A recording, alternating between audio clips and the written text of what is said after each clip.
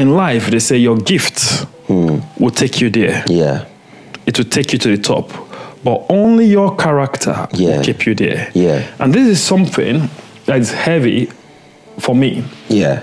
When we talk about your gift is that which you do the best with the least amount of effort. Your gift could range from your talent. Yeah. It could range from your beauty. Yeah. It could range from the way you carry yourself, the way you speak. You could speak eloquently. Yeah. The way, how intelligent you are. Your gift could be how handsome you look.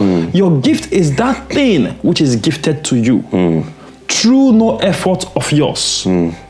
That gift, it could be even how generous you are, how kind you are. Yeah. Would propel you to the top. Yep. And it's necessary you understand that it is not just that which is gifted to you, but also your gift that will propel you to the top is also your act of giving. Yes.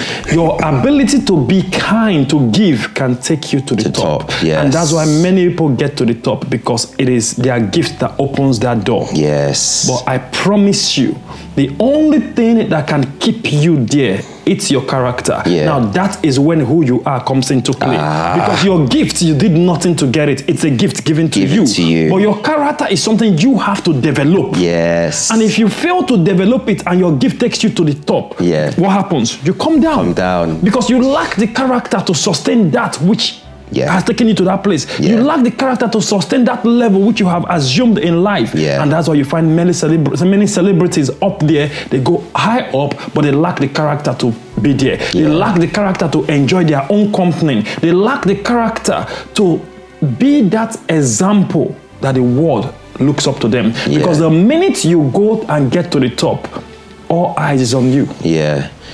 And a lot of people, as we very much know in life, don't want to do the work. But in order to have the character, you've got to put in the shift. You've got to do the work. You've got to have the discipline, the commitment. You've got to be able to make decisions logically based on circumstances rather than based on your emotions.